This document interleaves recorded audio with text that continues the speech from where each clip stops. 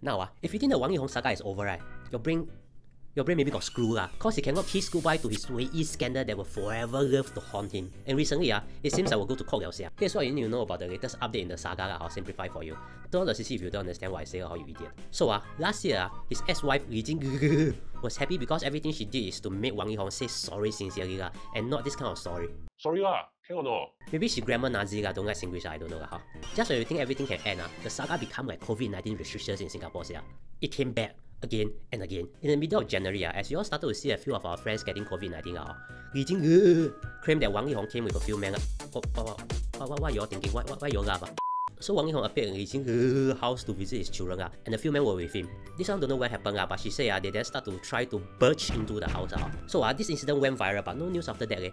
Then in mid-February, as we start to see most of our friends getting COVID-19 already, it's reported that Wang Leehom is taking Li Jing to court.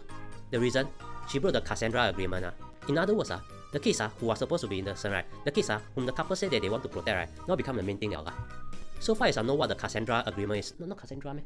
Custody. And whether it's related to the incident of the man coming with Wang. Why you all laugh again?